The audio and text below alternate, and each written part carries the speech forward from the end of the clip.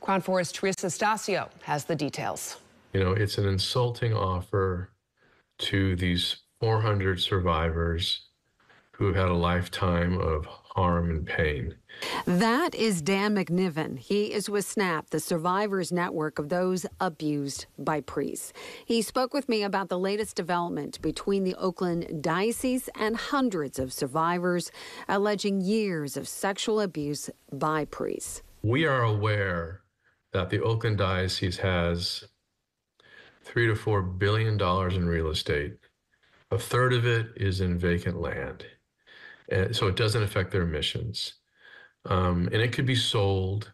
On Friday, the Diocese of Oakland announced the creation of a $160 million fund that is in part funded through real estate sales of land as well as from the Roman Catholic Welfare Corporation and schools. Last year, the diocese filed for bankruptcy. At the time, survivors' attorneys called it a ruse to hide assets.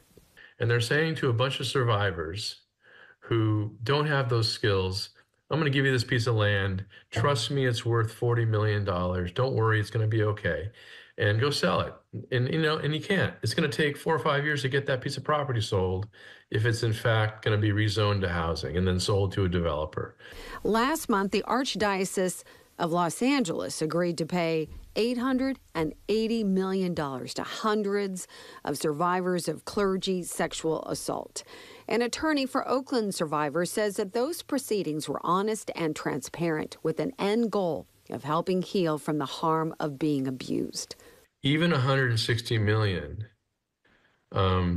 which may sound like a lot of money to some people, divided among 400 is not a lot. When you compare it to Los Angeles, where the offer that was made was all cash right now.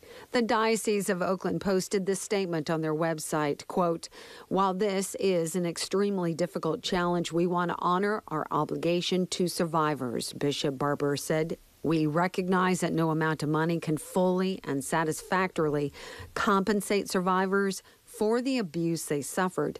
Bearing that in mind, we believe the plan compensates survivors in a fair and equitable way and allows the Diocese of Oakland to set a path forward to continue to spread the gospel, serving the faithful and the poor," end quote. Next month, there is another hearing before the bankruptcy judge overseeing the Oakland case. Terisa Estacio, Crown 4 News.